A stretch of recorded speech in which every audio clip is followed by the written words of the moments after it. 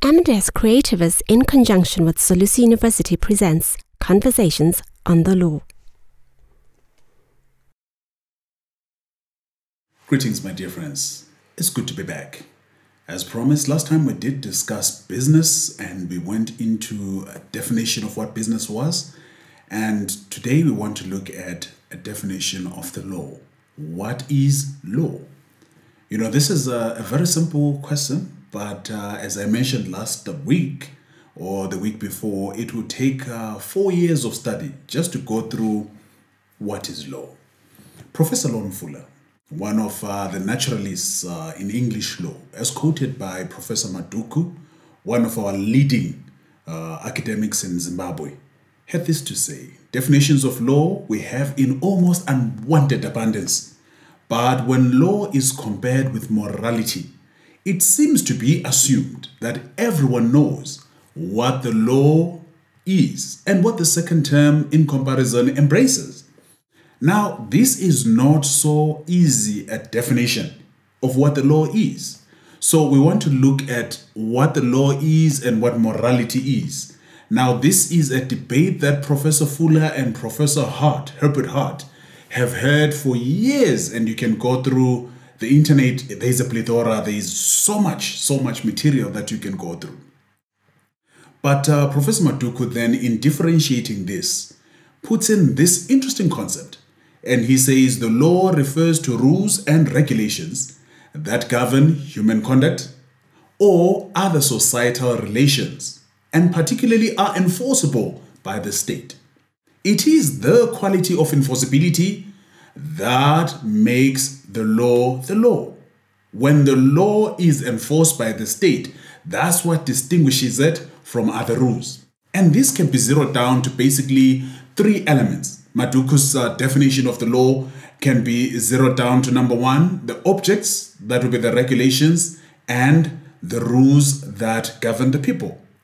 Number 2, the subject, which is the human conduct in a society. And number 3, the enforcer, who then enforces these rules and regulations. Now, from a rules and regulations perspective, when rules and regulations are enacted and applied and observed, all things being equal, desired human conduct in a society shall exist. Now, let's go back and express it in a formulaic format as we did with business. So what this would simply drive at is that enacted rules and regulations applied and observed is equal to desired human conduct in a given society. Now, we want to think and say at the back of our minds, is there a society that is 100% rule abiding? A society that is 100% regulation observing? Is this possible? We also went on as we did a bit of comparison as we're looking at our research. And we said, as far as research is concerned, there are independent variables and dependent variables. Now, if we were to contextualize this in the context of business law, we would say, therefore, what it means is that human conduct in a society is a dependent variable. It is dependent on the independent variable, which is the law. So the law influences human conduct. Now, would all jurists agree with this framing? Maybe not. This thesis might not be accepted wholesale. Some would say it is the human conduct which shapes the laws. So we now need to then have a balance of some sort between the laws influencing human conduct and vice versa. Now, this is not a course in jurisprudence, a study of what the law is, because many of these jurists hold different ends of the stick on these particular questions. But the 5 most important questions that I would want us to consider, maybe for today we'll look at the first 3 or so, and then in our next session we'll look at the last 2 as follows. Question number 1. Who makes these rules and regulations? That is what would be of interest to us. Number 2, where do we find them? Number 3, to whom do they apply? Number 4, where they apply to me, do I always have to obey them? Now we're going back to the issue of human conduct. And lastly, where I am not happy with these laws, how do then I change these laws? Now let us address these and begin at number 1 on rule making. Now, as far as the Zimbabwean law is concerned, rule making is a function of the legislature. And the legislature is comprised of parliament and the president. This is in terms of the constitution, and you'll find this in section 116. The other arm that makes the laws is the common law or the judiciary. And how does it make these laws? We're going to look at this later on. But for now, we want to look at the law as it is legislated, passed by parliament and the president. How then does this law come into effect? Now, to begin with, the parliament is going to sit and pass a law, but until that law is signed into law by the president and gazetted, it does not become law. So in essence, parliament and the president work together to bring laws into existence. And they do this in terms of section 116 and section 117. We'll look at sections 2, paragraph 2 and items B and C. So sections 117, paragraph 2, items B and C. This is what it has to say. The legislative authority confers the legislature and parliament and the president the power to make laws for the peace, order, and good governance of Zimbabwe, and to confer subordinate legislative powers upon another body or authority in accordance with section 134. We shall look at section 134 later on. But what I want to stress is that the deliverables of parliament is to set laws that are meant to achieve 3 key pillars. Number 1, order. Number 2, good governance. And number 3, peace.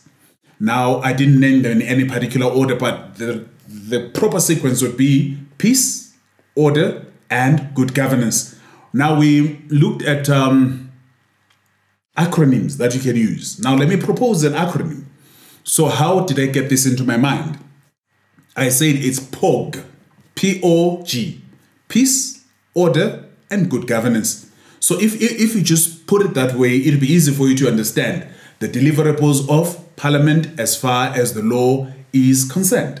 Now, all these, as they are being done, we're going to realize that they are all coming through the corridor of the Constitution. They are all going to be mirrored and even sandwiched by the Constitution. And next, we want to look at that, Parliament does not always make all the laws, but it can also delegate some of these laws to subordinate authorities that will make these laws in terms of section 134. Now let us move over to section 134 as we look at how these will then regulate human conduct in society. Peace, order, and good governance. POG. When Parliament delegates the function of lawmaking to a subordinate authority, this could be a minister, it could be the president, it could be a municipality. These would make what are known as statutory instruments or bylaws. These are made in terms of section 134 of the contract the Constitution, not of the contract. Now, if you look at section C, 134 item C in that particular section, it then states that statutory instruments shall be made and be consistent with the Act of Parliament under which they are made. So the statutory instruments and the bylaws must always be in tandem with the Act of Parliament that brings them into existence. They cannot be contrary, they cannot oppose this act that brings them into existence. It's like your parent-child kind of a relationship. You cannot have a situation where a child is in opposition to their parents under normal circumstances. But for us to use the technical jargon, what this is referred to is being intra vires. intra, vires. So it must always accord to, align itself with the Act of Parliament. And the opposite is where it is opposing. It is known as being ultra vires. Some would say intra vires, so that you'll get it. Anyway, it's not our language, but the English equivalent is there must be an agreement at all times. And this is also true of the Constitution and the Parent Act.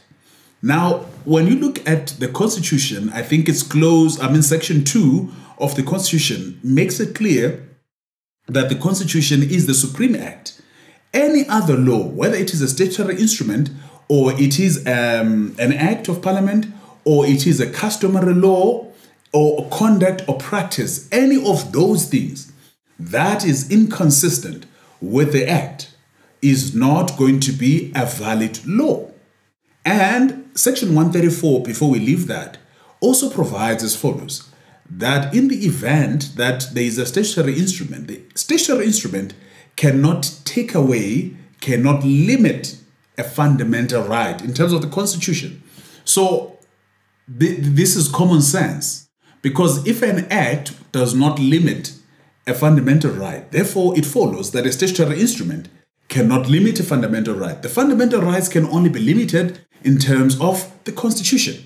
So this particular consistency is what is expected of both the statutory instruments and the parent acts. They must be in tandem with the Constitution.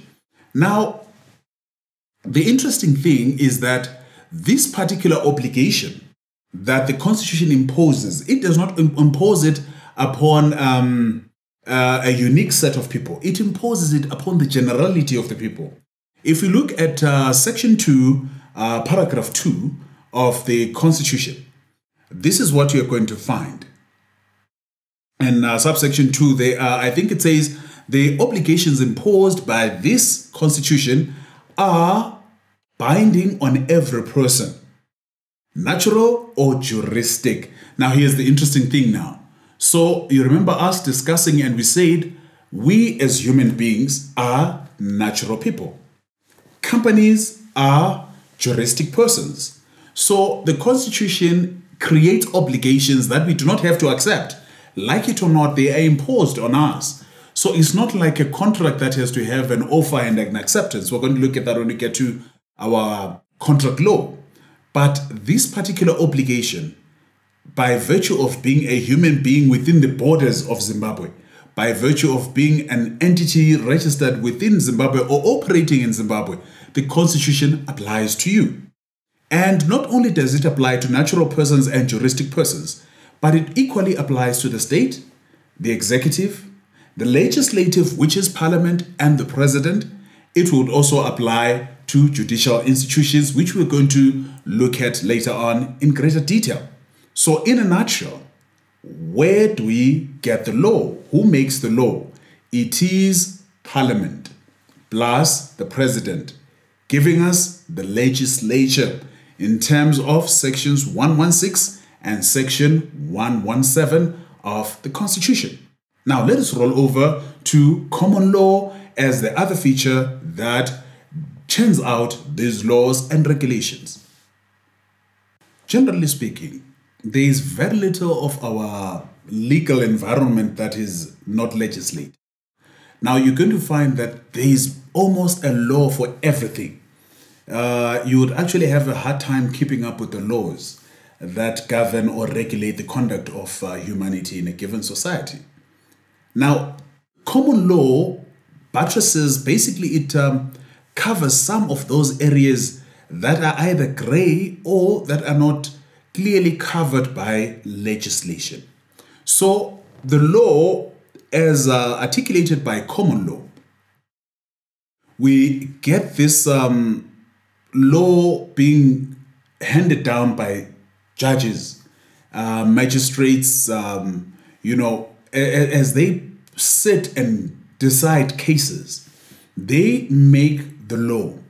And in the English law, that is what is called judge-made law or judicial decisions in general.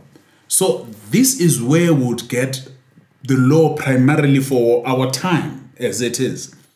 But under common law, you would also get the law as it was assimilated and incorporated into Zimbabwean law from Dutch law, Roman Dutch law as it applied in the Cape of Good Hope in the 1800s.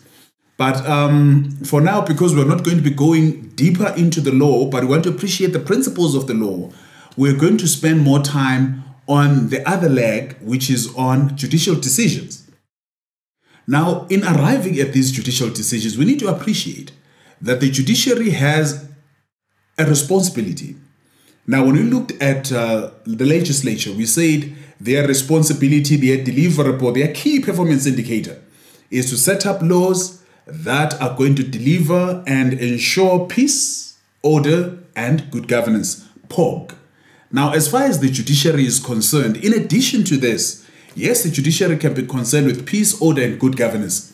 But over and above that, the judiciary seems to be behooved to be tasked with the responsibility of ensuring the delivery of justice. The delivery of justice. So while the legislature and the judiciary would be the body of the law, the judiciary does not have the arms with which to execute and make sure the law gets done. So we now talk about the arm of the law. So the state gives the judiciary a means of making sure that the laws and orders that it gives are complied with. But over and above all, the judiciary has a responsibility to protect the rights of the people, to deliver on justice. And when the state now carries out the orders of the judiciary, it will basically either protect or arrest the people. Now, where does this come from? When the judiciary ensures that someone is brought before the court, at least within 2 days, they must have appeared before a magistrate and at least known their charge. You cannot be held incarcerated without a charge indefinitely. So the judiciary will make sure that you get a swift hearing. So that is a procedural aspect of justice. As it delivers on justice, there are two legs on which justice stands. The left leg would be procedure, and the right leg would be the substantive justice. Now, what is substantive justice? This is the content, the material that justice is made of. So now we're looking at the human rights, the right to life, the right to dignity, the right not to be discriminated, whether on sexual grounds or any other grounds. By the way, sexual orientation is not a right in terms of the Zimbabwean constitution, by the way. But all these rights that are protected and enshrined in the law, the judiciary has to make sure that nobody, going back to clause number 2, whether it's a natural person, a juristic person, or the state, or the executive, or the legislature, infringes on those rights. So it plays the referee, basically.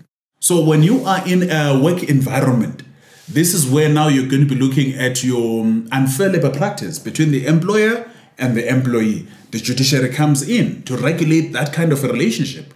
When you're looking at the state and the governed, the judiciary will still come in under public law to regulate that. When you look at your relations between supplier and your other entities, the judiciary will come in terms of contract law or business law, as it were. So in a nutshell, the judicial decisions have become a subject of legislation, basically. There is very little room where the judiciary is going to generate a new scope, develop the common law freely. But it is only as it fills in the gaps, as it interprets legislation, that we come to understand clearer what the law is. So I would like to visualize legislation and the judiciary as partners, comrades in delivering on both POG and justice. So these are partners, whether it is going to be through acts, statutory instruments, or through judgments. We're going to find these as we look at the sources of the law. So these cannot be at loggerheads. Actually, they play a complementary function. So as we go now to the next question that we want to address, where do we find the law? So on the sources of the law, we're going to find ourselves going back to the same acts, the statutory instruments, and the judgments as some of the sources of the law. So let's quickly move over to sources of the law. We have already referenced the acts, statutory instruments as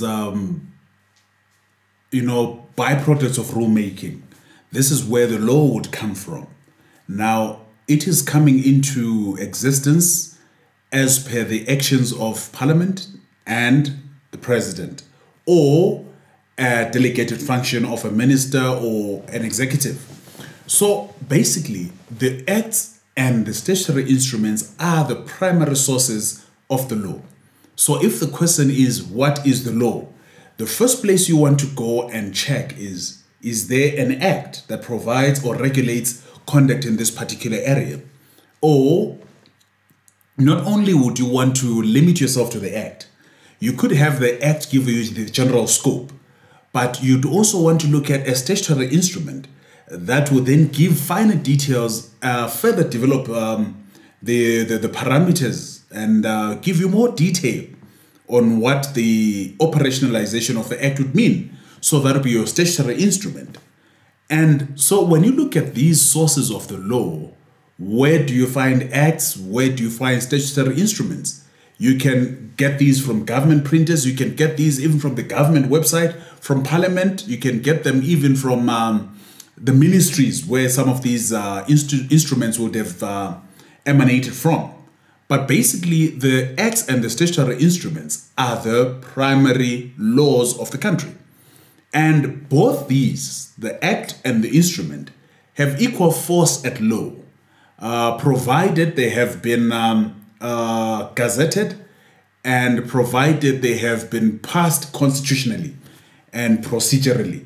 So those are going to become the law. They are the law. The other thing I would also want to stress is that you'll notice that I've only mentioned two types. I've said they're acts and statutory instruments. Now you would ask the question, what about the Constitution? Now the Constitution is also an act of Parliament. Even though it is a different act, it is the act of all acts, basically. So what the Constitution is a law. Now let's try and differentiate it this way. This is how Maduk put it. The acts of Parliament are a result of Parliament that is set up after elections, in a plebiscite, in an election. So we select members of Parliament. So what members of Parliament are, basically they are an extension of the constituencies where they come from. So if the question would be asked, who makes the law? One would say it's Parliament. But one would say it's not Parliament, because Parliament is comprised of representatives of the constituents. So it's the entire nation that makes these laws. So when members of Parliament go there, they are representing you and I. So whatever they do in our behalf. So we make the laws, basically, through the Parliament, through the members of Parliament. So they are functionaries of the constituencies they come from. Now, that besides, how then is the Constitution made? Members of Parliament do not necessarily make the Constitution. It is the generality of the populace, the nationals, the residents, the citizens of the country who make the Constitution. So Parliament makes law on behalf of the constituency, and the constituency makes the Constitution for itself, even though it's going to go through the stages of being approved and assented to and all those stages. But ultimately, it is the law as it is directly made by the people. And yet, acts and statutory instruments, acts in particular, are the law as they are made indirectly by the people. And statutory instruments are going to be the law as it is made by proxies of the institutions that are set in place by the people. Why do I say so? Because a minister in this case would be discharging his function on behalf of Parliament, which Parliament is discharging its functions as per our decision to set it in place. So when we come to delegated legislation, this is where now we've already referred to this, and we're going to say, go back to section 134 and acquaint yourself with those statutory instruments. And particularly in the work environment, you're going to find that it is more of the statutory instruments that are going to affect business, more than the Acts of Parliament, more than the Constitution maybe. Give you an example of some statutory instruments that have affected business. You know, trading and multi-currency, that is a statutory instrument issue. The goods that you can bring in duty-free, that is a statutory instrument issue. So all these are aspects of business that cannot be discharged efficiently outside the statutory provision. And secondly, for us to wait for Parliament to sit, convene, and then make these decisions, it may take too long for business. Remember, Zimbabwe is open for business. So it can only be statutory instruments that can give us that openness. So now let's look at how one would then cite these laws, how one would cite these statutory instruments if you were to refer to them. Now let us quickly roll over to that section. There are three basic conventions in citing acts. Even though you could say it doesn't matter, as long as you understand what I mean, it does not always follow. You know, in a study of the law, there is no time for us to be discovering and trying to figure out what you're saying. So when we reference acts, it has to be clear what we are referring to and which acts we are referring to. There are many of them that would have been passed. I've not given myself time, maybe time allowing, just to figure out how many acts have been passed in Zimbabwe since 1980. You could discover that there are just too many of them. So there is need for us to be precise when we refer to acts. And as I was checking on the Companies and Other Businesses Act, I then realized that actually I made a mistake in our previous video. That act which I referred to as COBIA 2020 is COBIA 2019. Because it was actually gazetted, I think it was on the 15th of November 2019. So I do not know how I got 2020 in there. Now, you could refer to such an act using the long title. The long title is what refers to the chapter. Now you'll notice that where you find this act written in full, it will be Companies and Other Businesses Act, open brackets, your big brackets, close brackets, 24. That means it's chapter 24. So this is one of the conventional ways that are used in Zimbabwean law. Now there's a second one, which is the one I love. Maybe I love being unique. This one is one I love, is the English one.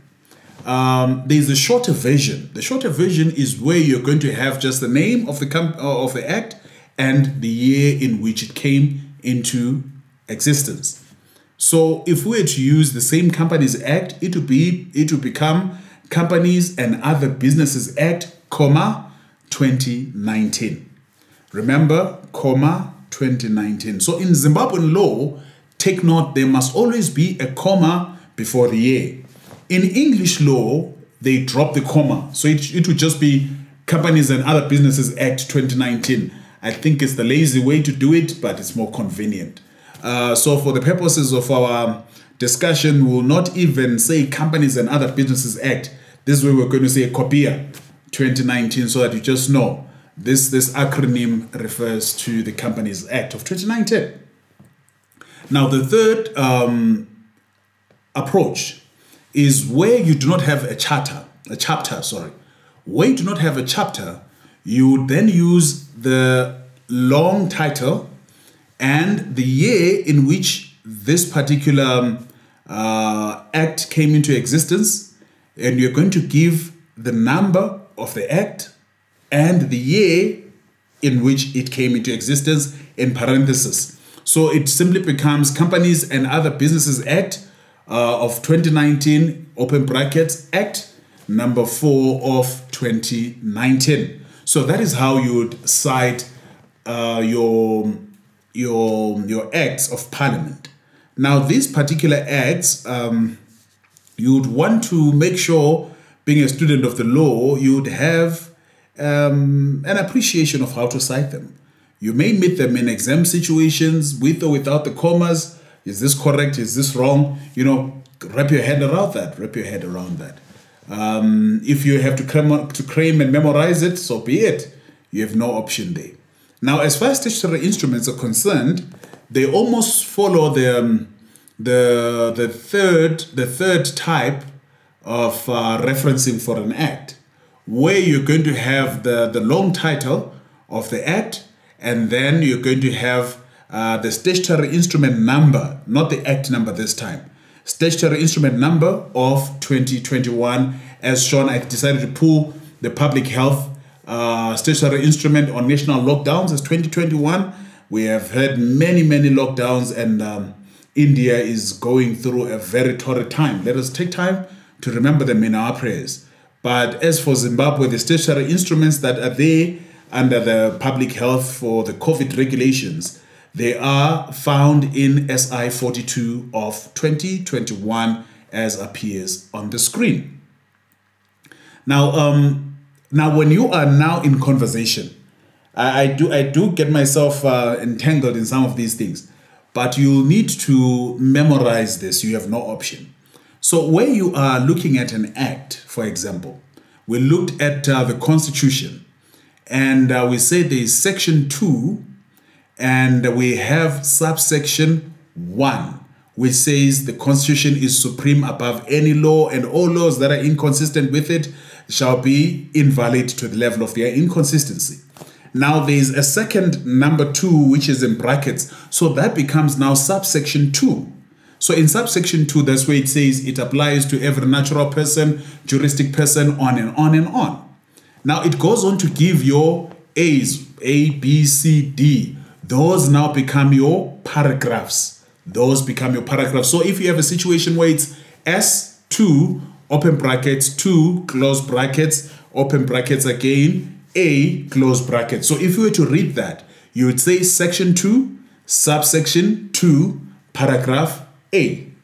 And then if you're going to have further items and Roman numerals, those will become your sub-paragraphs. Those what you'd refer generally as items, those will be your sub-paragraphs.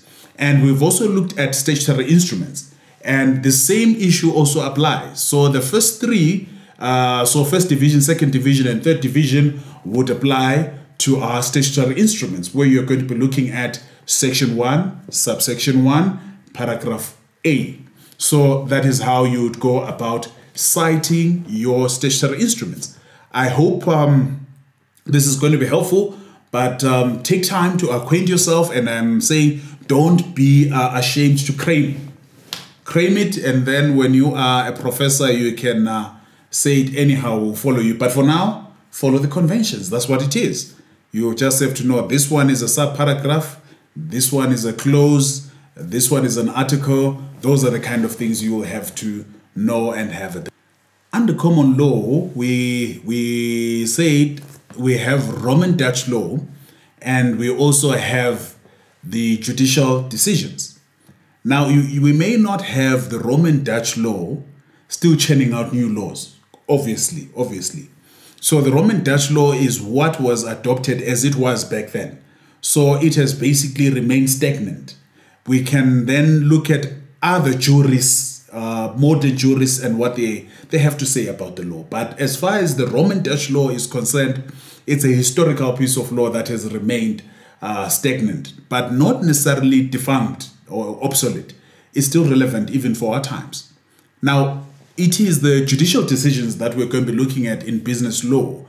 And even though we're not going to go into detail on these judicial decisions, but this is just for us to have working knowledge.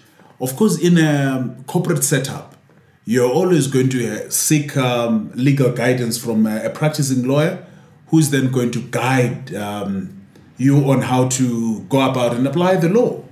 But in this particular incident, you want to look at what happens in general.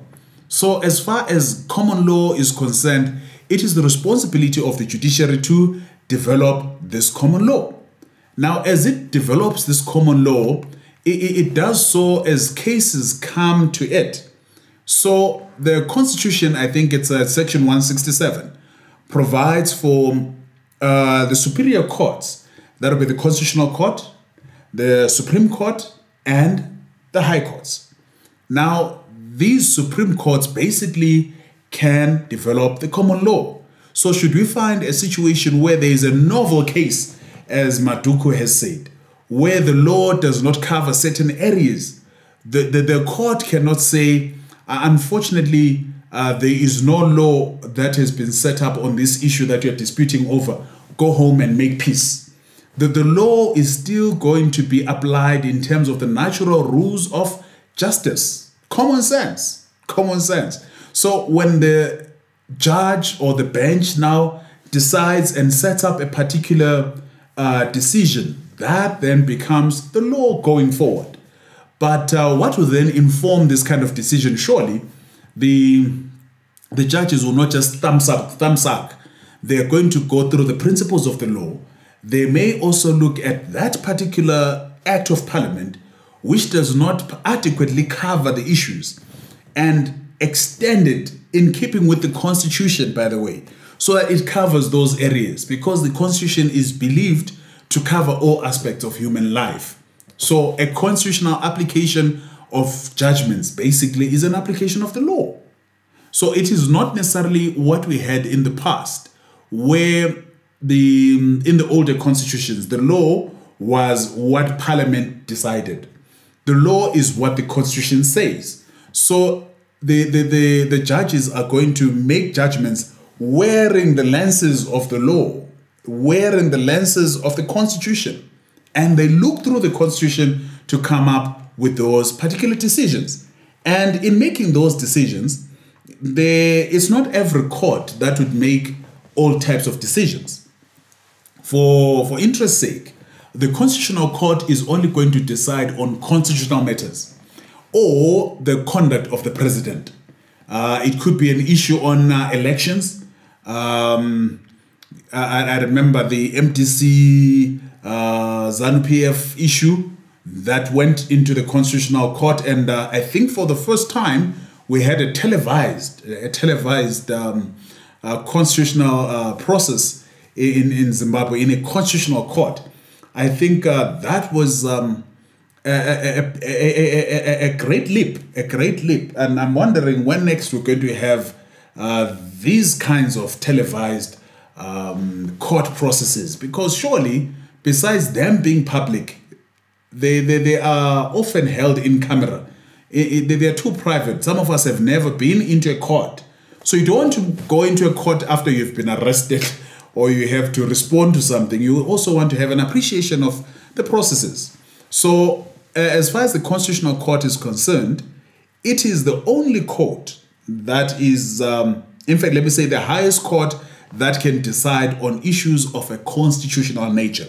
So in as much as the High Court or the Supreme Court could give a declaration of invalidity in terms of constitutionality, but the highest court on a constitutional matter would be the Constitutional Court.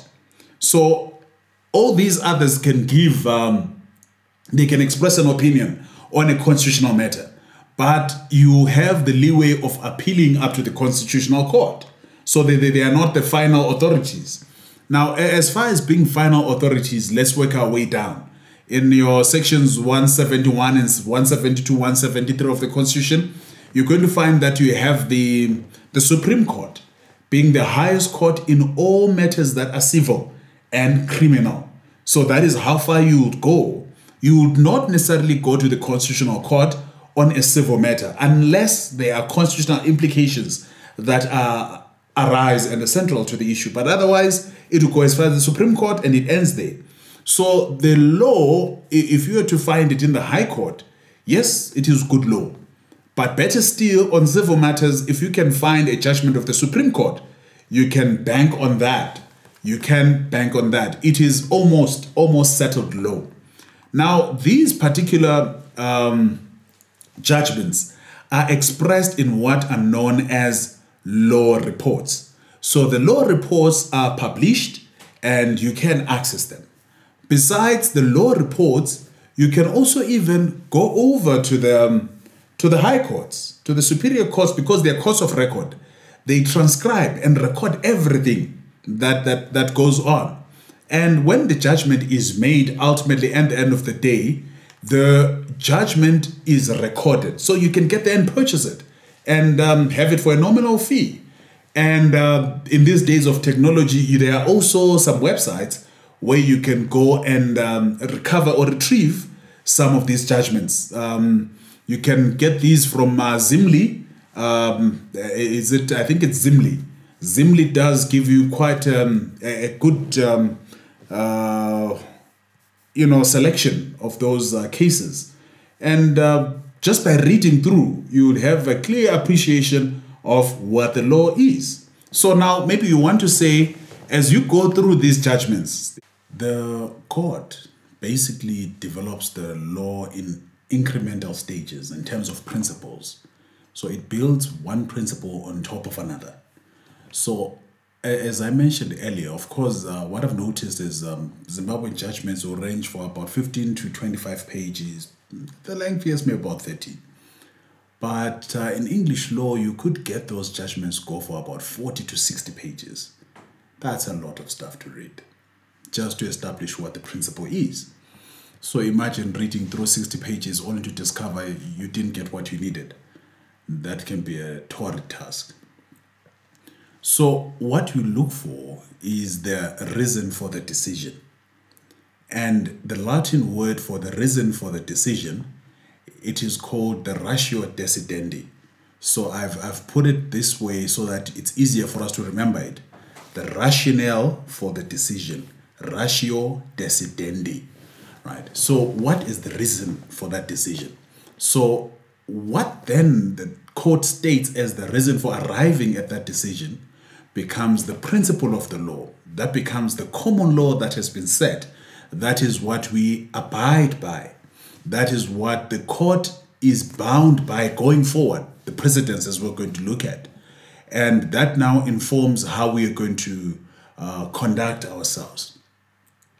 So you could have a situation where you have one judge. Whatever that judge is going to say or arrive at becomes the ratio decidendi. Now you could have a situation where you have 3 or 5 judges. Usually it's an odd number. So the majority, whatever the majority holds, will then be the majority decision. Their finding constitutes the ratio decidendi. Now you would have a situation where one of the judges may decide to go across, or 2 can go in a separate direction. That's very possible. So those kinds of judgments that come from the opposing kind of judgments or the varying judgments are known as the minority judgments.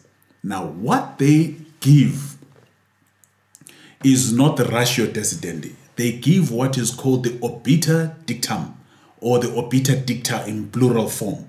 So like they're dictating outside the orbit. I'm not sure whether this is correct or not. But just for us to understand it in English, there is an orbit and they are dictating outside the orbit, outside the scope. That's how I got to understand it in law school. So that later on when you are trying to remember these terms, obiter dictum, obiter dicta, why? No, outside the orbit, outside the scope, they're different from everything that is mainstream. So anyone who says anything that is outside the mainstream, that is obiter dicta or obiter dictum. Now dictum is singular, dicta with an A is plural. Now, besides what the judges say as the minority judgments, you could have even what the majority judges say, and which is not in the ratio decidendi, which is not in the principle of the law. What they would say as they lead towards establishing the principle, that too is known as obiter dictum or obiter dicta. So it does not necessarily mean obiter dictum is what you're going to find in a minority judgment or in a dissenting judgment. You can still find obiter dictum in a majority judgment. Now, besides all these technical terms that we're now using, what is the purpose of the ratio decidendi? The ratio decidendi serves to develop the common law. It adds to the law. It informs practice and conduct. what does the obiter dictum do? The obiter dicta influences, it is persuasive in terms of the law. So even though we are not mandated to go by it, or even the other courts or the lower courts may not necessarily take that as a law that has to be applied, but they are persuaded to lean in that direction, to consider views in the light of what would have been cast in the obiter dictum. So these are some issues that we'll have to look at. So when we go into the judgments that we'll be looking at, it is imperative that we know where the law lies, and we make sure we are going to exert our energies towards the ratio decidendi and not towards the obiter dictum, because that one is persuasive and yet the other one develops the common law. So in essence, what the law does is that it would basically set up these principles, and it cannot be overstressed that these principles are going to be set up in keeping with the Constitution. And even though the common law is concerned with developing the law as it weighs, now it is the practice and the application of these laws as it goes on that becomes the common law, that then becomes a part of the law as it is developed. So to make sure that the effort that has gone into developing this law does not go down the drain, what then becomes important is that whatever the decision has been made by a superior court, it would apply to all the lower courts. So if the Constitutional Court makes a decision on a case and sets up the law, the Supreme Court does not necessarily have to set up another law. It simply applies the law as it has been decided by the Constitutional Court. When the Supreme Court sets up a law on a civil matter or on a criminal matter, the High Court will simply apply that. And the Magistrates Court would also apply what the High Court applies. So what then this simply means is that the prior decision should stand. The earlier decision should stand at all times. So now the Latin term, to explain what I've just been saying, the earlier decision should stand, is called stare decisis. Stare decisis. So the decision should stand. So imagine, decision should stand. Reverse it, stare decisis. So the decisions of the higher courts will always stand. So that is the principle. And the English equivalent is judicial precedence. So where a precedent has been set, it must always apply. However, there are cases where it would have to be distinguished. Reminds me of that interesting one where someone said, when they were welcoming their guests to the extinguished guests. No, distinguished, not extinguished. Distinguished is what is set apart. It needs to be different, it needs to be differentiated. So under what circumstances would we then abandon the stare decisis principle? Where the decision has been standing, what would make us say this one is different? Now let us look at some of those decisions and say this one becomes different because of these qualities. In setting apart cases, it's very important for us to say it is the materiality of the facts that determines the turning point. Now, where the facts are materially different, we definitely cannot arrive at the same determination in terms of the law, in terms of the conclusion that we're going to make. So how then do we determine that the facts are different? Now, I'll take you back to your academic writing and your essay writing basically at high school. Now, your teacher must have told you that for you to write a good essay, you must write about the 5 W's. 5 W's. What were these W's? The first W was, who are the parties involved? Number 2, what happened or how did it happen? Number 3, where did it happen? 4, when did it happen? 5, why did it happen? Now, when you answer these W's, you would have raised the material issues of an essay. The same applies in the law. When you want to look at the material facts, the question is, if we were to change one of these two, does this result in a different outcome? Now let's look at number 1. Who are the parties? We have already said, in terms of COBIA 2019, that is the act that we'll be looking at in business law, the government is exempt. It is not regulated by COBIA 2019. We have said employer-employee relations are exempt. They are not regulated in terms of COBIA 2019.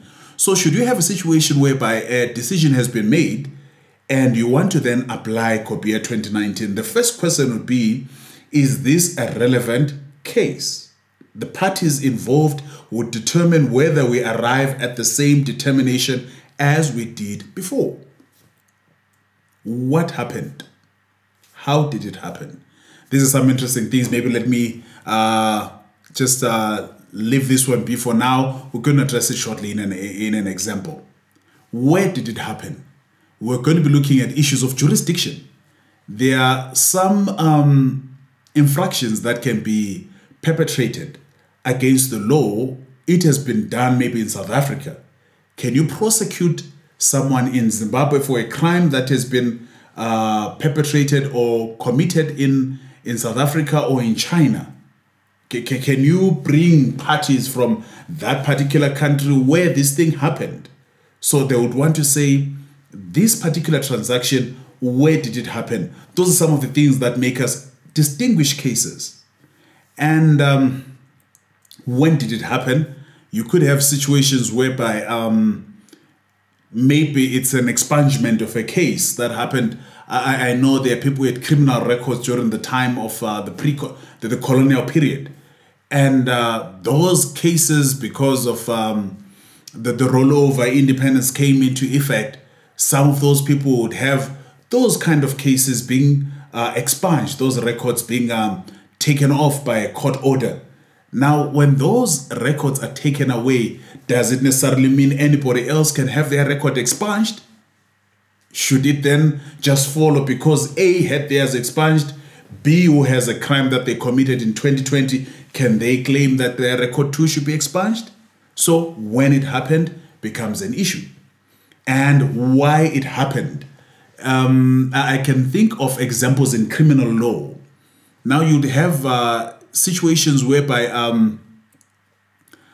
somebody is sleepwalking. Yeah, this is a typical one. Sleepwalking in their unconscious automation. They commit a crime in their sleep. They stab their wife to death or they stab their husband to death in their sleep. So if it is proven that indeed this person had no intention to do so, that they did so in their sleep. So you would want to say, does it then mean everyone who stabs their spouse in bed should be allowed to walk free? You look at why it happened. Those are some of the things that will distinguish a case from earlier cases. I hope you get the idea on material facts. So where does this all lead to? Now, if you were taking this course with the intention of practicing maybe as lawyers, you'd want to then look at what is known as the IPAC approach. So the I addresses the issues. This is what we have been looking at. And then P looks at the principles. A, the applicable law, and C, this must lead us to the conclusion. So the issues must be the same. And the principles that should apply should generally be the same. And the law then that informs our understanding of the issues and the principles put together must then lead us to a conclusion on what the outcome would be. That is how you're going to find that your cases are basically designed. So they will basically give you, these are the facts of what happened. This is the principle that is being considered. These are the judgments that have been said on the issue. And finally, this is my finding. This is the finding of the bench. So it follows that particular layout. But what we want to look at in our business law for business law majors, we're going to look at predominantly the issues and the principles. Now, on the applicability of the laws that apply, I would say this without denigrating you. Please do engage a lawyer. Why bother yourself with all the cases and memorizing them? Pay someone to do it. That's why you're a businessman. Make money and pay them so that the lawyers can also get an income out of getting the law and applying it for you. But have a working knowledge at least. You cannot just go there and be a blank slate. So when you go there, the lawyer may give you the most relevant cases, but at least have an appreciation of the principle. Because when you get the principles right, you can get away with not knowing the acts, or not particularly the acts, not knowing the judgments. You can get away with not knowing the judgments of the Constitutional Court and the Supreme Court and the High Courts. You can get away with that when you have the principles right. So this particular course is going to zero in more on the principles, so that when you have an interest in going into the law in detail, that's when you're going to have a deeper understanding of the principles. Now let us return to distinguishing the facts with this example that follows. Now, to illustrate how to distinguish facts and make it clear what a material fact would be. Now let us imagine a situation whereby an ambulance driver who is ferrying a patient from hospital A to hospital B, where there is life-saving surgery that has to be done at hospital B, and it is very imminent. It has to be done like immediately. Now, as the driver drives over, he has to pass through a traffic-regulated intersection. When he gets to the traffic-regulated intersection, he finds that the traffic lights are red. He drives past with his siren on. And, well, obviously other road users give way as he drives over there. Leaves the patient, and then the doctors take over. In scenario number 2, the same driver, let's assume he stays in Bulawayo where water can be unavailable for a week or 2, is now driving home. And as he knocks off, he learns that water is now available at his place of residence. And it's scheduled to run out maybe in about 30 minutes or so. Now he drives home, and he arrives at the same intersection. And the traffic lights are red once again. And he drives past, this time without a siren ringing. And let's assume, as he does so, he is then stopped by our efficient Zimbabwe Republic Police.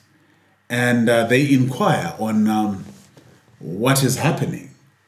And he is convinced that he is the same person who drove past the traffic light, and he has done so for the second time in the day. Surely the decision that they should arrive at is the same, because he's the same person. Now he appears before a court. And let's assume the court decides on the first case. The court is going to say he was carrying out his function. His duty demands that he saves lives without endangering other road users. So the principle would be anyone who is saving a life without endangering other lives in the course of their business can drive past a traffic-regulated intersection, provided they warn other road users. Now, in the second scenario, having established that principle, this driver, I presume, comes around and says, you know what? In the first case, I was saving someone's life. In the second one, water is a basic need and I haven't had it for the last 2 weeks. Now I'm seeking to save my own life. So the two cases are similar. I must be allowed to walk away without a fine. So how would the court then go about in distinguishing the facts? Number one, they would want to consider that in the first scenario, the person who did this was acting under the scope of his employment in saving lives through an ambulance as a health worker. And in the second scenario, he is not an employee anymore, but he is a citizen, normal actor who is driving his own car.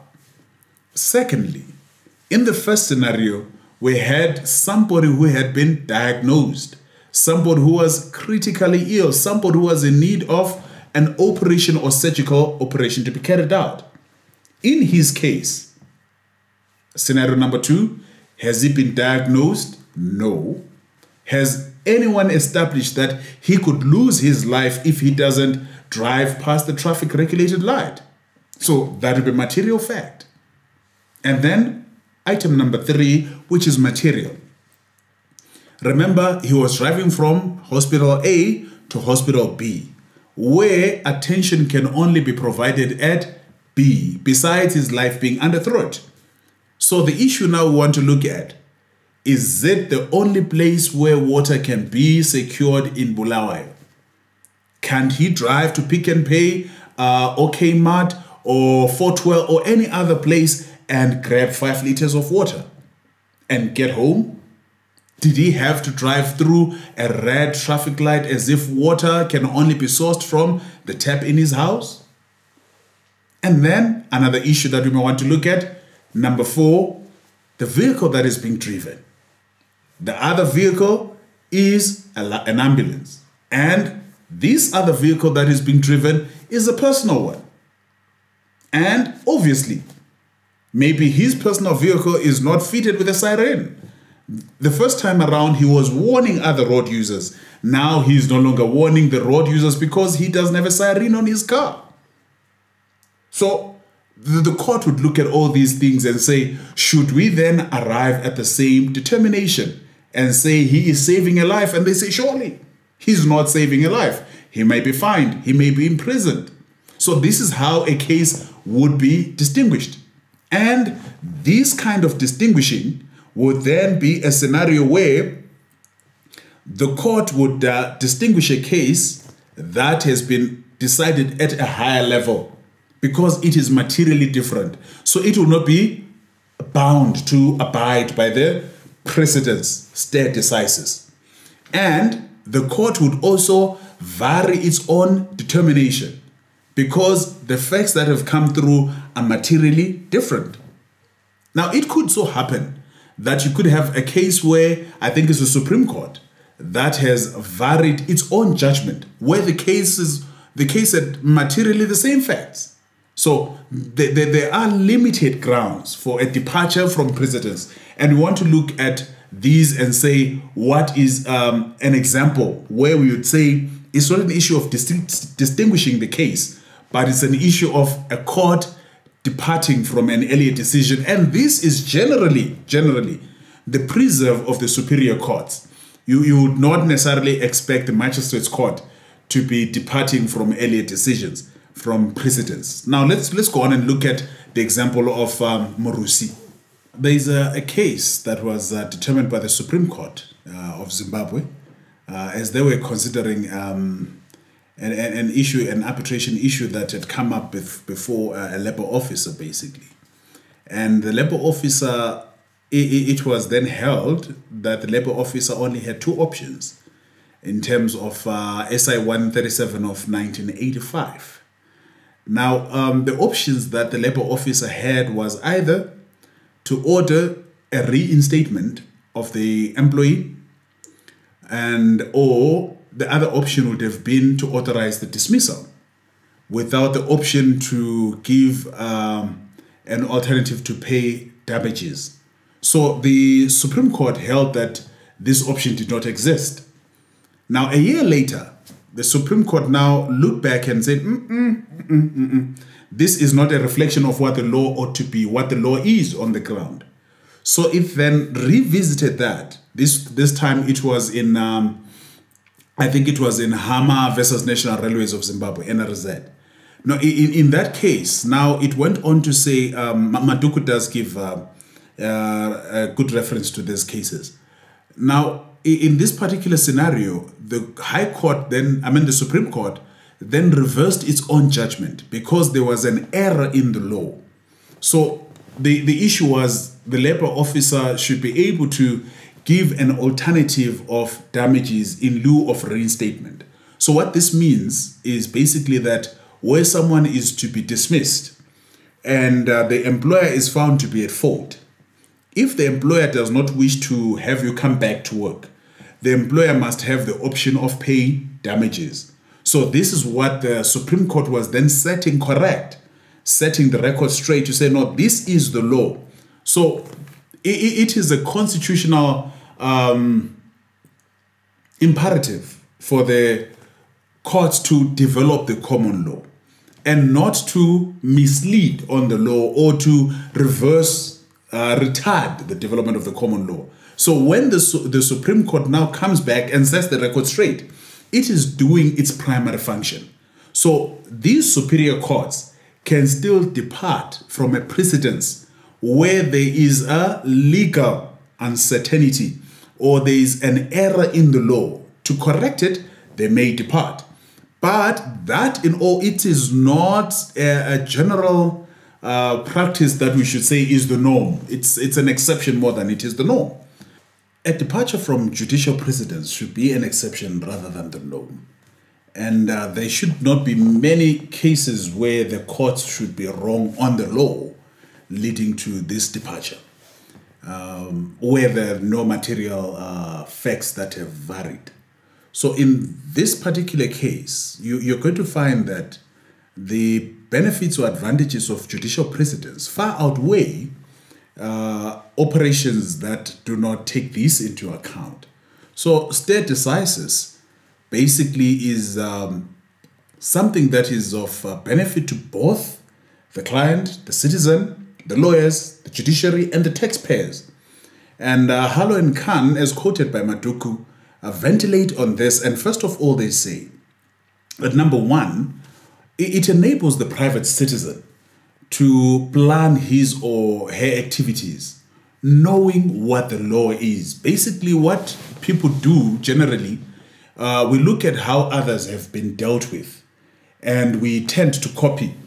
And we see others cross the river to know how deep it is, and then we can follow suit. Now, it would not be fair for you to watch others cross the road and there are no issues with them, but when it is your turn to cross, all of a sudden the goalposts change. So we always talk about goalposts being changed suddenly. So this is what precedence does. It ensures that goalposts are not changed. And secondly, people would make certain commitments and they gain certain rights in terms of the law. So when you have these rights and you hold them, because that is what the law is, and suddenly the law changes, guess what? When you have a right that has been overtaken by the law, at that point, this is what you call a supervening illegality. So a supervening illegality simply means for you to continue holding on to the right now becomes unlawful. So what Hallo and Khan now are driving across is that the law of precedence, stare decisis, would simply ensure that the rights are not dislocated, extracted and taken away unilaterally. Now, there is that assurance. So the law must give us, number one, information. Number two, it must give us that assurance that things will always be that way. And number three, even for those who are on the bench, the lawyer, especially, the judges or the presiding officer, let me put it that way. The presiding officer, especially at a lower level, is going to find it easy to come up with a decision because all they have to communicate is what has been said before, restated for the current scenario, and substantiated, and it applies. So it doesn't become personal. The judge cannot be victimized. So you simply ride on the tide to say the earlier judges have said this. Those who have gone before me have arrived at this determination, and therefore this would apply in this case. That is how stare decisis will then save the day. And this also even helps in terms of consistency. all judges are then going to be viewed to be consistent and impartial, because they don't necessarily have to come up with new and unique judgments all the time. They simply apply what has been decided before. And number 4, it also serves time and hours in terms of the court. That's the taxpayers' money, because judges, the judiciary is paid using the taxpayers' money. So imagine a scenario whereby the courts are going to spend months on end. I'm not going to talk about other commissions that I've seen run for years. Now, you don't want to have a scenario where taxpayers' money is being used indefinitely. If a case has been decided before, all that the court would do, they simply say, this is the case, this is the answer. Within an hour, you're out. Done, out. And people wonder, you mean to tell me you're done? Because of judicial precedence. That's how those cases can be decided in a shorter space of time. And besides, from the bench perspective, even for the lawyers who give you the advice on whether to litigate the matter or go to court, their duty is to study the law and apply the law. So when you come in, you are going to be the client in this case. You are not the lawyer. So you expect your lawyer to know the law and your lawyer to give you the sound advice and simply tell you, if this is the case, you have a weak case. There is no, the prospects of success here are very slim. So where you have been advised and you choose to pump out money and still go that way just to satisfy your ego, surely a fool and his money are soon parted. So you cannot throw your money down the drain. So what this does is that basically it helps the lawyers to advise and tell you, if we're to go to court with this case, the prospects of success are slim. Why? Because of the stare decisis principle. So when you are there, you're basically going to put in a clever question to your lawyer and say, are there cases that have been decided for this particular kind of reasoning that you're advancing? And while you're at it, are there cases that have been advanced or decided against the kind of reasoning you want to put across? And if there are such cases, it is not wise for you to proceed, because the principle of stare decisis is just going to stand in your way, because the prior decision has to stand. That cannot be done away with. So in summation, what do they then say? They say these are the direct benefits of judicial precedence. Number 1, certainty. Number 2, predictability. 3, reliability. 4, equality. 5, uniformity. And lastly, convenience. These are the principal advantages of having stare decisis in a system. Certainty, that we know what the law is going to be. Predictability, it shall be so for the foreseeable future. Reliability, it will stand. It is sure. It is guaranteed. And the other issue is equality. The law is going to treat all persons alike of a similar situation. Remember, distinguishing of the facts on material cases. But where all things are the same, ceteris paribus, all things being equal, the law is going to treat us the same. And it must also have a uniform application. It should not vary from one person to the next. And lastly, convenience. It must save the taxpayers' time, save the taxpayers' money, save the court's time, save my time. Those are some of the principal advantages that are cited. And I had to come up with an acronym. I'll leave this one to you. How you are going to remember and internalize this: certainty, predictability, reliability, equality, uniformity, and convenience. Make sure you commit these to mind. They may be required of you someday soon. The third source of the law that we can look at is custom. As far as custom is concerned, there are 2 types of customs. There is custom that refers to the general practice, and custom as in customary law, African customary law. This is now law that has been legislated, by the way. So in as much as it would fall under A on X, it can also come to C in terms of practice. These are your customary practices like, let's say, payment of ilobolo, ilorora. That's a customary practice. It is regulated in terms of the law, the African customary law. But you may find that it would vary depending on the type of marriage chapter that you used. Did you use the chapter 5 marriages or use the customary marriages? So that is where it will vary. But otherwise, where it is an issue of practice, that is where this custom is going to be much more pertinent. And there are 4 distinguishing issues that would determine if a custom should be accepted as a source of the law. And the first one is that it has to be reasonable. And there are some customs that are not reasonable. So it has to be reasonable. And the test of reasonability is a discussion for another day. But issues like your payment of interest, interest payment was not a legal issue. It was a custom issue that was applied over time up to a point that it was deemed to be a reasonable practice. To say when you take someone's money, borrow, or you have a loan, surely you must pay an interest.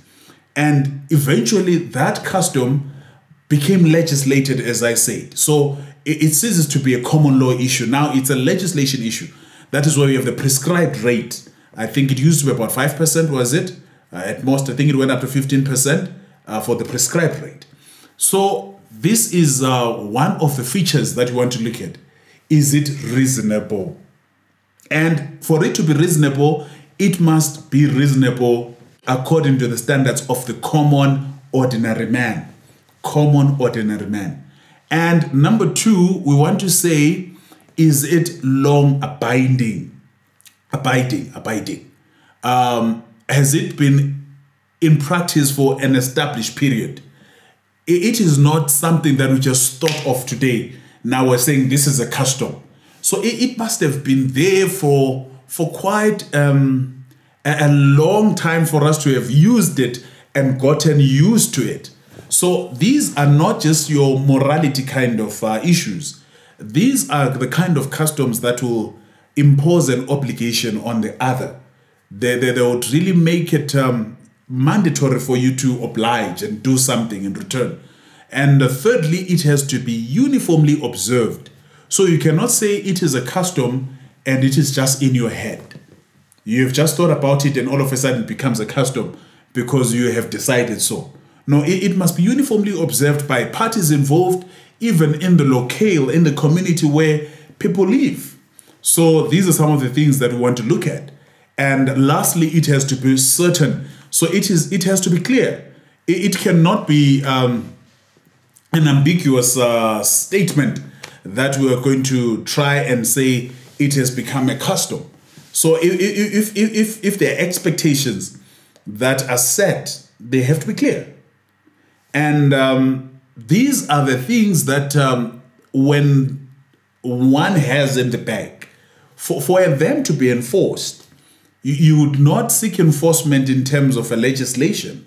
This is where now you're going to approach the court for enforcement. So when you approach the court for an enforcement and the court now rules in your favor, the custom now becomes part of the common law.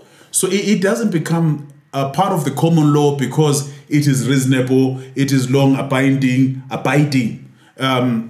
it is certain, or it is uniformly observed. It is not just those 4 that make it the law. What makes it the law is that it must then be enforced by the court. So remember, Maduku's definition of the law is the enforceability that makes it the law. So the fact that it is reasonable doesn't make it the law. The fact that it has been done for a long time doesn't make it the law.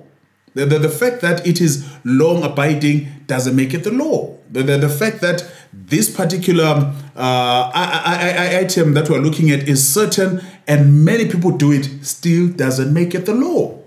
It only becomes the law once it is enforced. And it is the courts that can enforce the law. Now, this leaves us at our last question. It's been a long day. Let us look at, to whom do these rules and regulations, these laws apply as we wrap up for the day? Now, as we look at the application of the law, in as much as the law, the Constitution in a sense, applies to everyone, you may find that the law would not always apply everywhere and to everyone. So we need to be alive to this. We spoke about the law, the Roman Dutch law, as it applied in the Cape of Good Hope in the 1800s. That's what was assimilated into Zimbabwean law. So that is the applicable law. But the Roman Dutch law of the Cape of Good Hope was not, uniquely Roman Dutch law. The English also came through and they brought in English law, especially as far as contract law is concerned. And now it became a laced, I wouldn't want to say laced because it would appear as if I'm saying English law is poison. But it was a blend, it's a hybrid, it's a mix. So what we refer to as Roman Dutch law is not actually your pure Roman Dutch law. It's your, I would say, Roman Dutch in parenthesis English law. That is what we then siphoned, and it came with the colonizers into Zimbabwe. So what we refer to as Roman Dutch law as being applicable, it is the law as we assimilated it at that time. Now, this particular law, you will find that it is the law that would apply in many other jurisdictions.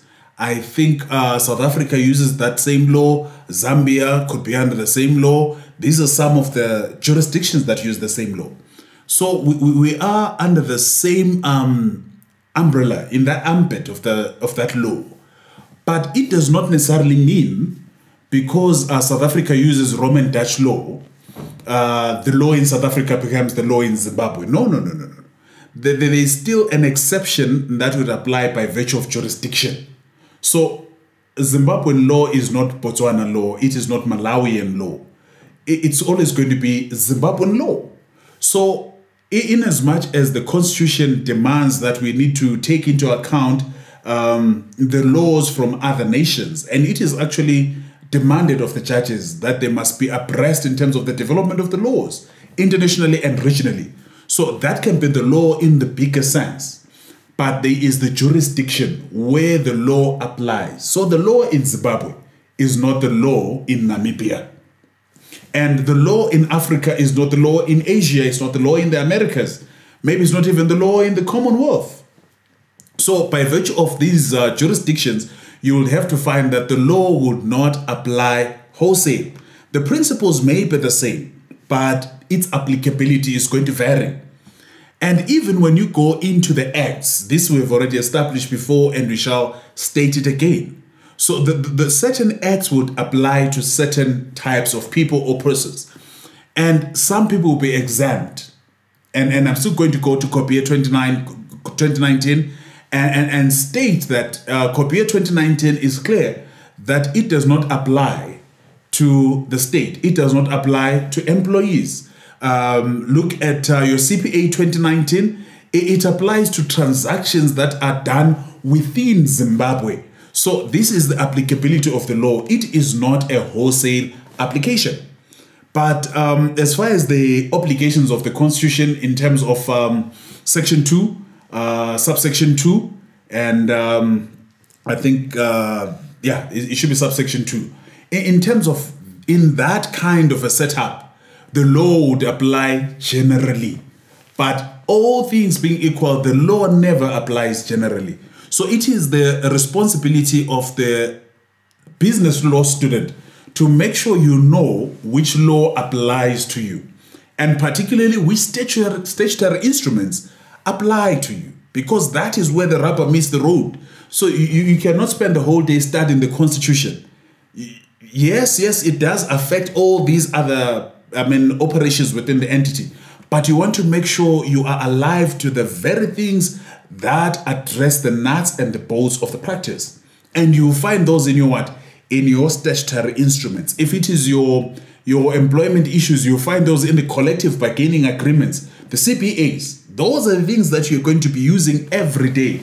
So make sure you have those, and you know them like the back of your hand, Now let us recap. It's been a long day. What have we talked about? First of all, we have looked at the question, who makes the rules? And we looked at rulemaking. And we said there are two sources of the rules and regulations that we have. Number one, the legislation. And who is the legislature? Parliament. Number two, President put together, they make up the legislation. And they do all this legislative work in keeping with the Constitution. Who else can make legislative regulations? It is those who have received delegated authority. And what kind of legislation will they make? Statutory instruments or bylaws. So this is the first arm that makes the rules and regulations that apply. The second arm is the common law, judiciary, judge-made law, judicial precedents. Who makes the law? The judges on the bench. How do they make the law? By stating a principle that must govern the law. And where do we find this principle? It is to be found in the ratio decidendi, the rationale for the decision. Secondly, what is the other issue that we looked at? The sources of the law. Where do we find the law? We have established that number one, you're going to find the law in the acts or in the statutory instruments. Secondly, you're going to find the law in the judgments or law reports. And you're also going to find, this is the common law, by the way, you're also going to find the law in the Roman Dutch law as articulated by the jurists of old. And thirdly, where are we going to find the law? In the customs, custom and practice. And in custom and practice, remember the four issues that you have to look at in order to determine that this particular custom and practice is applicable. And in our law reports, we also looked at there is a responsibility to make sure that all the decisions of prior sittings of a court, they will stand. And it doesn't necessarily mean that a decision that has not been reported should not stand. No. It's a decision of the court. As long as it's a decision of the court, it is binding on the lower courts. And the same decision can be distinguished depending on the material facts. And the decision can be departed from. Stare decisis may be suspended only where it is a matter of an error in the law that has to be developed, corrected, or properly stated. And then number three, what did you look at? Application of the law. And we have stated that the law would not apply to everyone everywhere. It will vary from one jurisdiction to the next. It will also have exceptions from one act to the next. And lastly, having discussed all these about the legislature and the judiciary, we are looking at the pillars of government. We've said the legislature and the judiciary form the body of the law, but the law lacks hands. The state becomes the hands, the long arm of the law that catches and arrests, the long arm of the law that protects and nurses the citizens. That is the rule of law. Now, did you know that actually heaven has the same pillars of the law? As you read Isaiah 33, the verses 22, it reads as follows. For the Lord is the judge. The Lord is the lawgiver. The Lord is our king. He will save us. What then have we established here? If the Lord is our judge, God is the judiciary. If the Lord is our lawgiver, God is the legislation. If the Lord is our king, God is the state. All these three are encapsulated in God. Now we need, because we're human beings, a separation of powers. We cannot have a situation whereby the state is influencing decisions of the judiciary. The judiciary has to be independent. We cannot have a situation whereby the legislature is making laws that are contrary to the Constitution. Then we need the judiciary to keep them in check. So all these systems need to counterbalance. That is the power of sovereignty and democracy. Now, before we go our separate ways, let us recap on what we have covered so far. It's been a long day. The first issue that we sought to address is who makes the rules and the regulations. And in response to this, we have highlighted that, number one, it is the legislature. And the legislature comprises of Parliament and the President. Now, as legislature discharges its functions, it does so in terms of the Constitution. Those are sections 116 and 117. In your sections 116 and 117, it would make regulations for the sake of POG, peace, order, and good governance, POG. And that besides, legislature can then delegate its functions of lawmaking to subordinate authorities. This could be the president, the ministers, or municipalities. These would then subsequently make statutory instruments. And all these statutory instruments are going to be made in keeping with section 134 of the Constitution. Basically, it must be intra vires the Constitution and not ultra vires the Constitution and the parent act. That besides, all other acts and statutory instruments should be intra vires with the Constitution. On rulemaking, we also learned that there is the common law. That's the second leg that makes the rules and regulations. And in English law, this is referred to as judge-made law. And this is the law as it is developed by the courts, and even as judicial precedence demands that there must be a consistency of the application of these principles throughout the courts and the lower courts. Now, this principle is going to be found in the ratio decidendi as articulated by the majority of the bench, where there are more than one judges sitting, and the minority would give us the obiter dictum.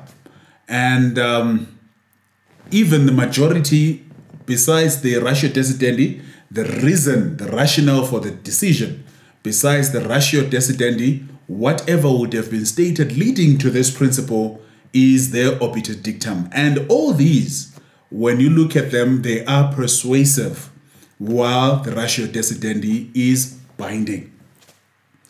At number two, we sought to address where can we find the law. And this one was more extensive. First of all, we established that you will find the law in the acts and in the statutory instruments. And we also looked at the acts as in how you would cite them. Zimbabwe uses option 1 and option number 3. Option number 1, long title of the act plus the chapter. Option number 3, long title of the act plus the year when it was gazetted, and then the number of the act and the year again in parentheses. If you're going to use the short title, long title of the act, comma, and the year of gazetting. Now, as far as referencing these, when you are now referencing them for the acts and the statutory instruments, they all use sections. The next determiner is a subsection. The third determiner is a paragraph. And the fourth determiner is a subparagraph. This one applies to your acts and does not apply to your statutory instruments. Now, as far as the applicability of these, they have the same force and effected law, and they may be accessed from the government printers, they may be accessed online. Zimbabwe is going onto the online stage. Now you can access these acts and statutory instruments online. The other place where you can find these is the common law. And as far as the common law is concerned, we said there is the Roman juris, the law as it applied in Cape of Good Hope in the 1800s. That is one. We did not spend much time on it. But there is also the law as it is articulated by the judges in the law reports. That is where you're going to find them. So the law reports basically are the primary sources of the common law. And the law reports, particularly the ratio decidendi, the principle that should apply. That is what you be looking for. Of course, there is the law as articulated by the Roman jurists who wrote during those times. And you could also even look at the modern legal minds. As they write, they also express what the law would be. And these are persuasive write-ups that you would look at when you have exhausted basically your acts, statutory instruments, and your precedents. So if all these do not apply, then you may want to go to the Roman jurists and go to the modern academics and what they say about the law. Then we also looked at custom. And under custom, we differentiated the two types of custom: the African customary law, which is legislated now. So that one would go into item number 1, African customary law, but there is the custom and practice. And we gave 4 examples of custom and practice where it would apply before it is enforced. Reasonability was one of them. It must be long abiding. I almost say binding, right? It must be long abiding. I think I'm tired. It must be long abiding. Yes, it must be long abiding. And it must be reasonable. It must be uniformly applied. And it must be clearly stated. It must be certain. Number two, we spoke about the sources of the law, which may be split into 4 broad divisions, which are legislation. You can look at the common law, as well as under the common law, the various sections that will apply there. On legislation, we say there are acts, there are statutory instruments, and under the statutory instruments and the acts, we went even as far as to how you're going to reference them and cite them. On referencing the acts, we mentioned that there are 3 types of references that would apply. And the first reference is where you have the long title and the chapter, companies and other businesses, entities, chapter 24, in parenthesis. And then the second one, that will be your copia, 2019. And the third one, you're going to have your long title, the year, that will be 2019, in parenthesis, number so and so of 2019. That is how you're going to use those. And Zimbabwe uses the first one and the third one. As for the second one, in a Zimbabwean context, if you want to use the short title, you would make sure you have your comma before the year. And as far as citing these, we stated that you would need to make sure that you take note that the first division would be your section. The second division would be your subsection. The third division would be your subparagraph. And it will be your paragraph. And the fourth division will be your subparagraph. And then turning to number 2, the common law. As far as the common law is concerned, we looked at number 1, there was the law as it applied in the Cape of Good Hope in the 1800s. And then there is the common law as decided by the judges. As they sit on the bench, they develop the common law, and we said in English law, this is referred to as judge-made law. Now, these judge-made law, what we'll be looking at are the precedences. Make sure the precedences that you're going to pick, you are extracting them from the ratio decidendi, the rationale for the decision, and making sure these would apply and the principle under that says the previous decision must apply, or stare decisis. All these that apply are applicable. The decisions that are given by the majority bench would apply. Those that are given by the minority would be persuasive, just like your minority judgments. Now, all these are going to be accessed from the law reports, and you can always get these. Either you can purchase or you can pay for the printing expense from the court, or you can access these from the law reports, or you can access these online from Zimli, as I had mentioned earlier. But that besides, it does not mean if a judgment is not reported, it is not applicable as far as state decisis is concerned. It is still applicable and binding. And the other thing we looked at was the issue on custom. On custom, there was the African customary law which would apply in under the Acts and statutory instruments section. But the issue we looked at was custom in terms of general practice. Before it is enforced by the courts under common law, judge-made law, there were 4 parameters that needed to be recognized. Offhand, I can think of 1. There is need for it to be reasonable. Number 2, long abiding. Number 3, it has to be uniformly applied. Number 4, it has to be certain. These are some of the issues that need to be considered before one can say this is a custom and practice. So that becomes another example of the law and where we can find it. And thirdly, we also looked at the application of the law. To whom does it apply? It applies to unique jurisdictions. The law from one country to another would vary. Number 2, within the acts and the statutory instruments, there are exceptions. There are some who are not going to be covered by those acts and they are not going to be covered by those statutory instruments. So it is your responsibility as a student of the law and a business major to make sure you understand which laws are applicable.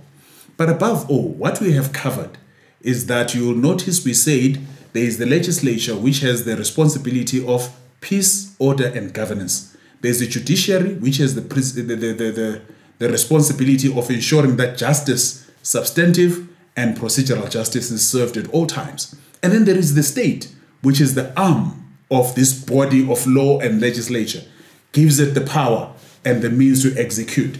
Now, the separation of powers gives us these 3 pillars of state: legislature, judiciary, and state. Now, I was fascinated as I read Isaiah 33 verse 22. It says, "For the Lord is our judge. The Lord is our lawgiver. The Lord is our king." Notice the judge representing the judiciary, lawgiver, legislature, king, the state. All these 3 come together. It's only God and God alone who can hold them in one hand and be trusted with all 3. But as far as the operations of the law are concerned, these have to be separated because we are human. We cannot be trusted with objectivity. We need checks and balances. Only God and God alone can operate in this way. Let us invite His presence even as we call it a day or a night. Let us pray. Kind and gracious Father in the heavens above, thank you, dear Lord, for the privilege of having considered the law. You are our judge, the lawgiver and the king. Dear Lord, your laws are timeless. They need no amendment. They have stood since the test of time. And dear Lord, we pray that these laws may come into our lives and we may order our lives accordingly. I pray for those who have taken time to go through this study. As we have gone through this conversation, may you remind them that which we have studied, and even above all, take care of their families and their loved ones. In Jesus' name we've prayed and asked. Amen. God bless you, my friends. Till we meet again, blessings and peace.